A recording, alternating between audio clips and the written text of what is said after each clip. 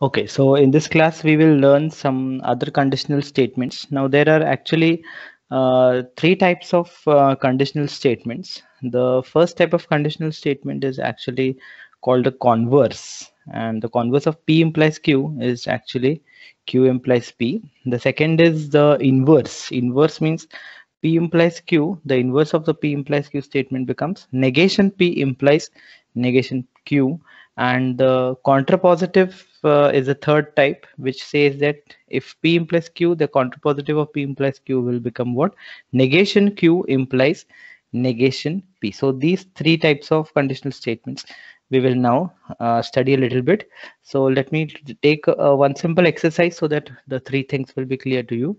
So I will write the converse, inverse, and contrapositive of the following statement. The statement is that if it is raining, then the team wins. So this I will call the first part, that it is raining, I will call P. So P is it is raining,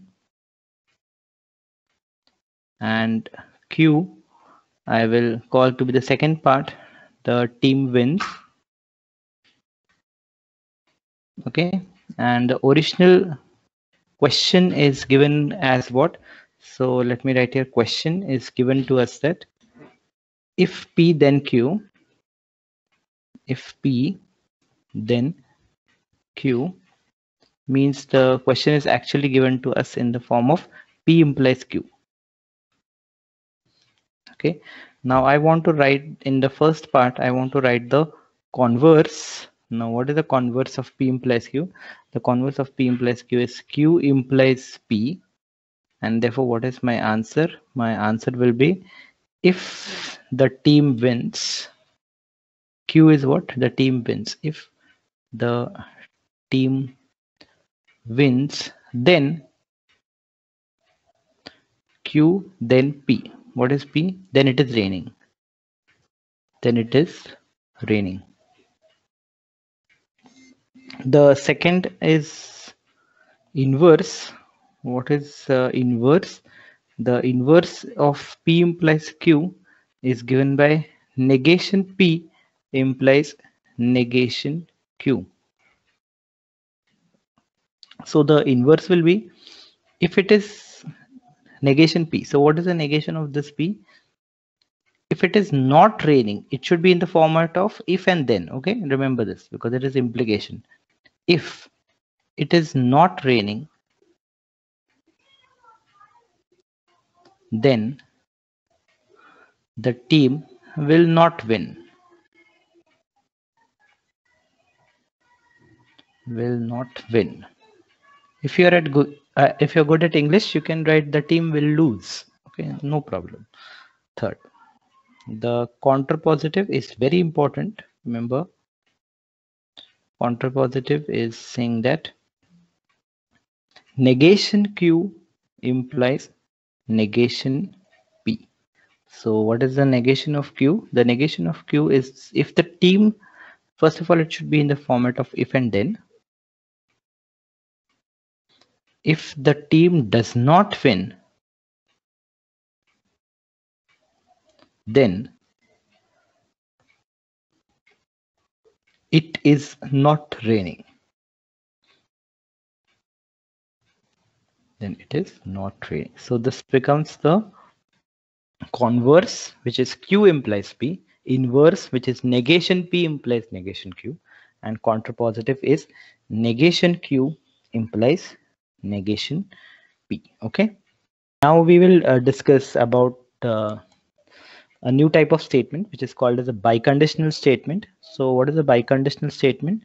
This is the definition of a biconditional statement, that if both P and Q are true, or if both P and Q are false. So there should be a false. If both are true or both are false, then the truth value is true. Otherwise it is what? Otherwise it is false. So both of them should be true or both of them should be false. Only then I will write the truth value is true. So it is denoted by what? It is denoted by this symbol P, arrow from both the sides, left arrow, right arrow, Q. And this biconditional statement is also written in some different ways. So the common ways to express the biconditional statement is, at first you can write it like this. You can write in words that P if and only if Q.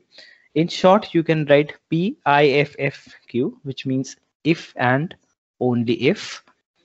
The second way you can write it as the biconditional statement, also people say it in this way, that P if P then Q and conversely. Okay, now all of you know what is meant by the converse. We just now discussed that what is the converse of P implies Q. The converse of P implies Q is Q implies P, right? So we want it P implies Q also, and we want Q implies P also. In the and the most common way that it is used is, it is also said that P is necessary and P is sufficient for Q. P is necessary for Q also, and P is sufficient for Q also, which means that P implies Q and Q implies P. So these are the three ways the biconditional statement is written. The truth table accordingly, for if I use this definition, the truth table will now become very easy. So I will complete the truth table now. I will write truth true false, then I have a false true and false false. And what was the definition? If both of them are true, then it is true. And if both of them are false, then also it is true. Otherwise, in the remaining cases, I'm going to write the answer as false. So I will get a false here and I will get a false here. So this is the way the table of biconditional statement is prepared. Okay. Now we will go for some simple problem. So we will now solve this problem. Construct the truth table for compound proposition P or negation Q implies P and Q. So I will write the values of P and Q here. So the values of P and Q is true, true, true, false, false, true, and false, false. First, I will write what is negation of Q. What is negation of Q? Because I'm needing a negation of Q here. Right, after getting the value of negation Q, I will then prepare the column for P or negation Q. Then I will get the left hand side. Then I will also prepare a column for P and Q. Okay, and then I will write here what I will, suppose I call this A and I call this capital B. Here I will write A implies B. What is the answer of A implies B? Which means P or negation Q implies P and Q. So what is negation of Q? Negation of Q means you have to just take whatever is true will become false, whatever is false is become true. So this T will become F, this F will become T, this T will again become F, and F will become T. Okay, so true becomes false and false becomes true. The next table, the next column is P or negation Q. Now we have P is here and negation Q is here, and we want to take a OR. We know that in OR, if both of them are false, only then it is false. Okay, otherwise it is true. So if both of them should be false, okay, the first and the third column, okay, see the first and the third column. So true and false will become, this is true, this is false, so it becomes true. This is true, this is true, this will become true. Third row, this is false, this is also false, so now it will become false. And the last row is false and a true here, so it will become true. So this is how the third column is ready with us. Now we want to go for the fourth column. Now we want to take P and Q, so I'm going to concentrate on the first and the second line. And what is the P and Q? If it is in if both of them are true, only then it is true, otherwise it becomes false. That is the answer for P and Q. So both of them should be true, so true and true will become true. True and false, so it is wrong, so it is false. False and true is also false, and false with the false is also false. So this is how I get the values for the fourth column. Now the last is, I want to have, this is A implies B. So true implies true is true. True implies false, which is the second row. True implies false is always false in implication. In implication, false implies false is true.